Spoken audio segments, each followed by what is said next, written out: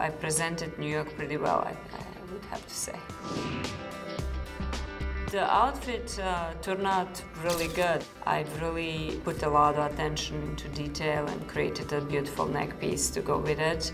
The only thing that I would change with the outfit, I would go with the original idea that I had, but after my consultation with Tim Gunn, he was worried that I might remind the judges of the winning outfit. I have never worked with Katie before, but she has a really strong walk. Her hair turned out beautiful, so everything worked out great.